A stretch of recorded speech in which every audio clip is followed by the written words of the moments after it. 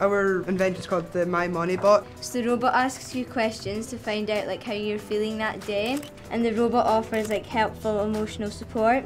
If the Monibot believes that you need extra support, a teacher will be notified, but if not, our app is strictly confidential.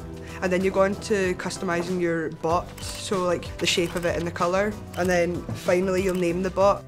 It's hard for people, like teenagers, to talk to their parents, so then if the robot was there for someone, then they might be comfortable talking to the robot. Who would want a school that has lonely people in it? We only need a little bit of funding to make this happen. You can make this happen, and it could be the best thing that's ever happened to this school.